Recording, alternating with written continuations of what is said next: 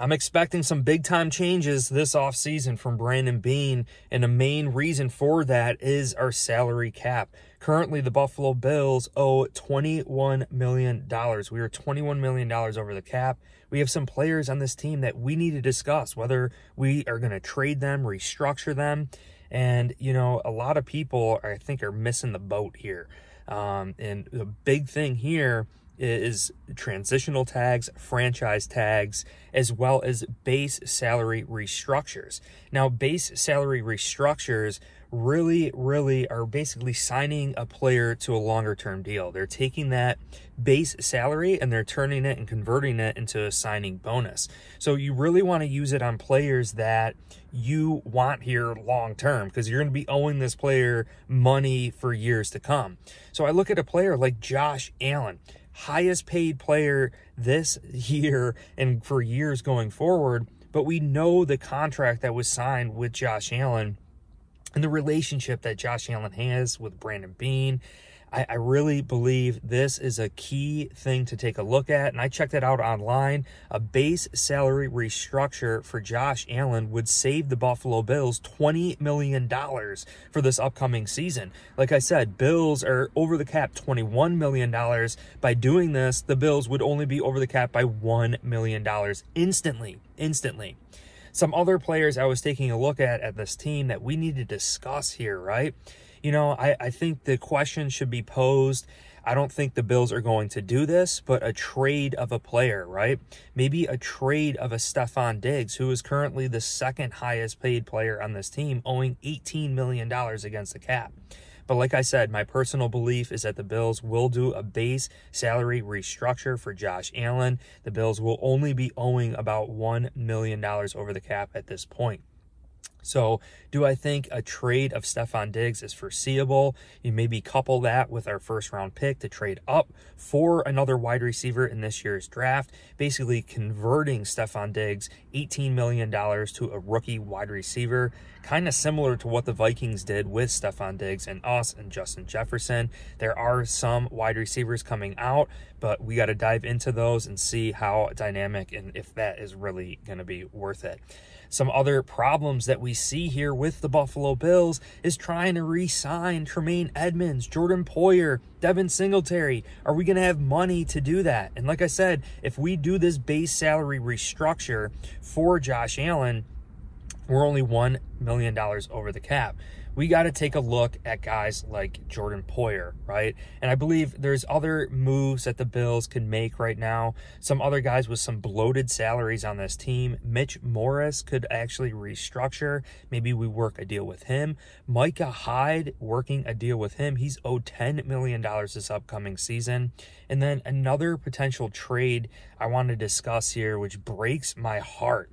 Sean McDermott and Trey White, right? Would the Buffalo Bills consider trading Trey White? I mean, he's young, the first draft pick of Trey White, still considered to be on track to be in the Hall of Fame, one of the most dynamic cornerbacks in the NFL.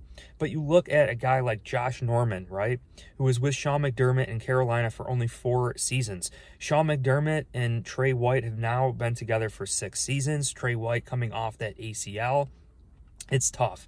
And consider the relationship that Trey White had with Kim Pegula and everything that's going on there. You know, it's just a tough situation. I don't know.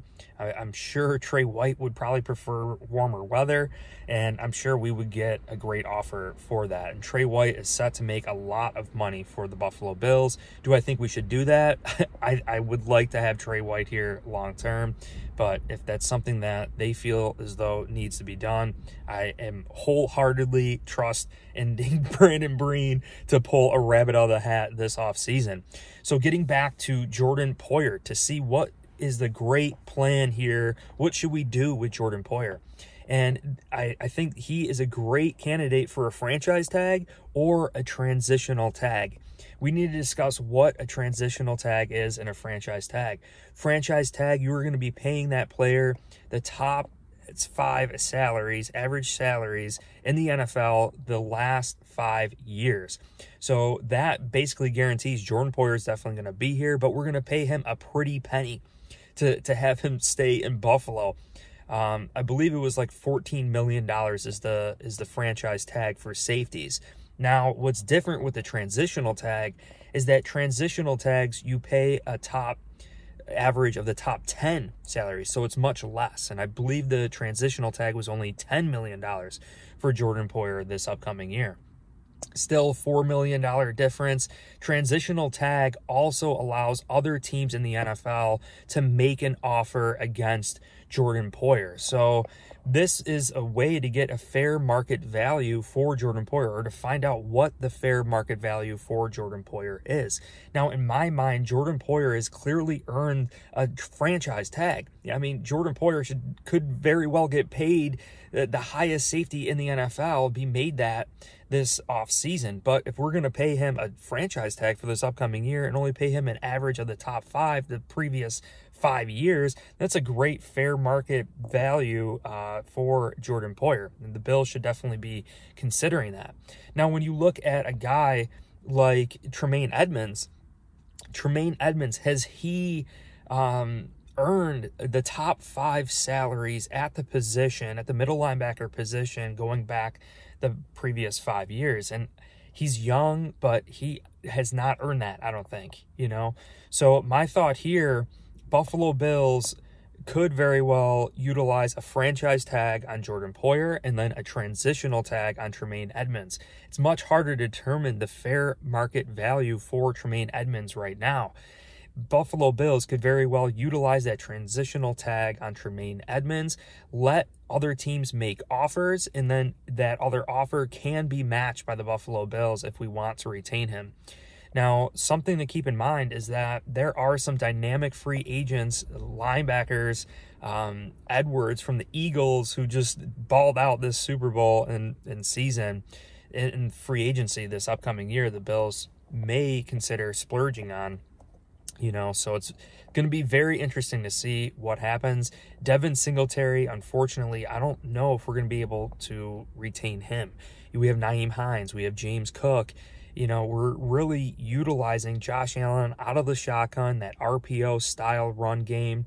I don't know if that's Devin Singletary's strong suit. It's going to be tough. But I am expecting at least one big change, one big shuffle going on here. That base salary restructure for Josh Allen seems to me to make the most sense, saving $20 million instantly. And we could do the same with other players that we believe in long-term, that want to be here long-term. I think Deion Dawkins is another player that likes the snow, likes the cold, probably wouldn't mind signing a longer-term deal with the Buffalo Bills. Plus, he's young enough. You have to have a relationship with the players, and we know that Brandon Beane, Sean McDermott, I think we have a strong enough relationship to potentially talk about trading Stephon Diggs with Stephon Diggs, potentially talk about trading Trey White with Trey White. Are those real possibilities? Let me know in the comments section below. Hit like, subscribe for future content like this. Going to be doing more macro type stuff like this instead of all the quick elements and short clips and everything that causes freaking attention problems. I'm just going to be doing this, giving you guys some insight into the Buffalo Bills. So I hope you guys appreciated it. Check you guys soon. Go Bills. Peace.